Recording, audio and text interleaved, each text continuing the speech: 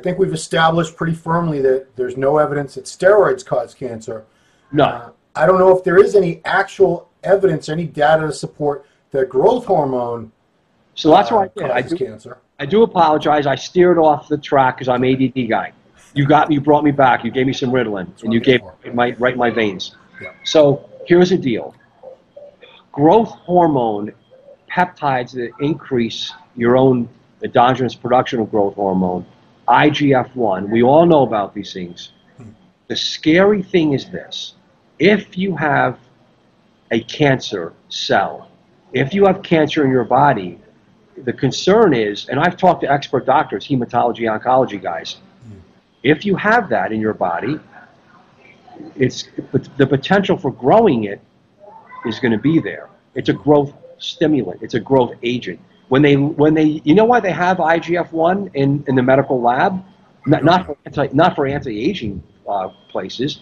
They use it, Ron, to measure if they've killed the cancer off. And so it's called organ, it's an organ, organ cancer, pancreatic cancer, maybe brain sarcoma. They use markers once they remove the cancer with either surgery, chemotherapy, radiation. They use IGF. I learned years ago. I was like, that's really interesting. No one in the world knows this.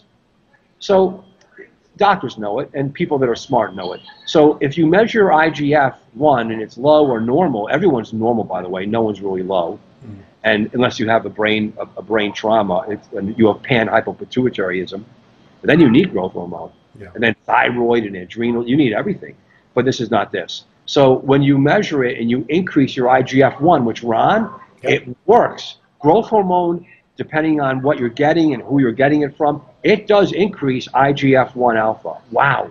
Now, I don't want mine to be up. So that, again, I've seen lymphoma. And I tell them too, sir, you think all these guys in lymphoma that see me, never brain cancer, but lymphomas and different types of other colon cancers, colorectal cancer I've seen, and they have growth hormone for a while because they go to anti-aging places. Millions of people go.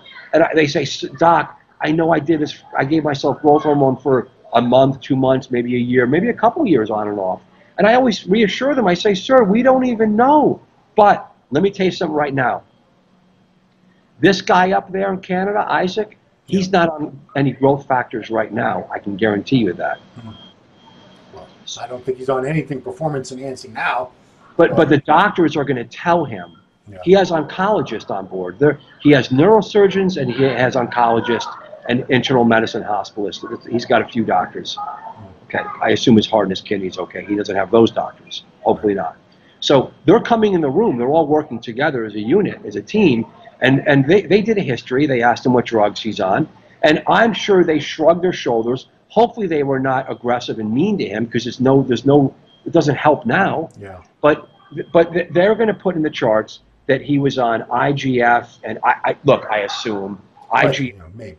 Purportedly, theoretically. Here's what I'm worrying about. Let's get right to the fucking end of the show and the meat of the show. Are we seeing this come in home now? Are we seeing it now?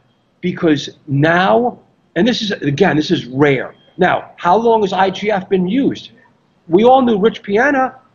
Not many guys use IGF-1, and if it was, it's bunkus. Well, it's very cost prohibitive, very much so. But in the last couple of years, and my statements are for the douchebag and for the gurus and all the haters.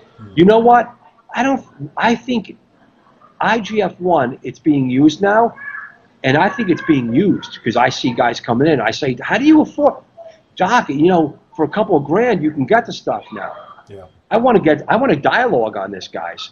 So if we are seeing in the last couple of years, 5 years, it's not 10 years, but in the last 10 years, growth, real growth hormone, insulin, peptides, IGF-1. Come on, Ron, we're talking big stuff here.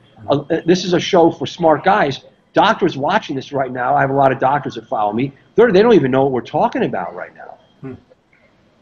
Yeah. So is this a manifestation of a synergy? You know what that means, synergy. Yeah. 1 + 1 + 1 + 1, and this is still rare.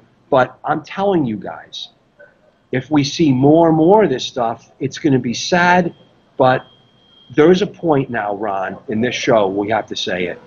Okay, steroids are steroids. I'm not giving a goddamn blessing on them. People love them, though, man. It's fun. It's great. You feel good. Is there a line between some steroids and watching the heart stuff and the kidney stuff and trying to, you know, but is there a point now in modern bodybuilding that we're going to see, here we are, we're going to start to see more cancers?